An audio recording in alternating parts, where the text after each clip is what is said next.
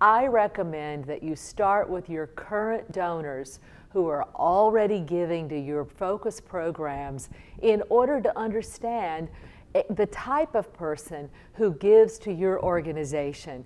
Today I want to talk about the second part of this, and that is how donors give. So ideally, you already have run a list of existing donors from the last 3 to 5 years, and you understand where they live, their common traits, and why they have chosen to give to your organization. Now, in today's vlog, I want to talk about how people give.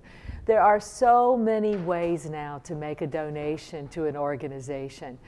When you ran your data, ideally, you were able to understand if the gift had come in through the mail or online, through a giving campaign, maybe through a personal meeting. And this is what you want to replicate. What is the primary way that your existing donors who give to your focus program chose to make a gift? Let me give you an excellent example. We have found that our older donors who receive our snail mail want to have an envelope included in that mail. They want to have a card that allows them to choose a level of giving, and then they're going to mail back in that particular gift. It really doesn't matter how fancy my website is or how great my online appeal is. My target audience over the age of 60 is continuing to respond not just to snail mail, but to snail mail with an envelope. Secondly, you may find that for your particular campaign, it was an employee giving campaign that worked. Then use that appeal as your primary appeal. Was it an online appeal? Perhaps it was a friends asking friends, where you simply have your existing donors use their Outlook address book and ask all of their friends to give to your organization.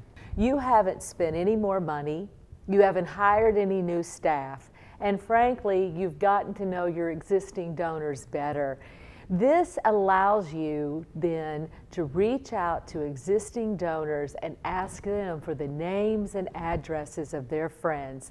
It allows you to look at like organizations and start to collect data from those organizations, and then make the appeal using the same giving tool that your existing donors respond to best. Well, thank you for watching today's video. We have other tips available at miraclestrategies.com and at thegiving.net, and we look forward to answering your questions in the future. Thank you.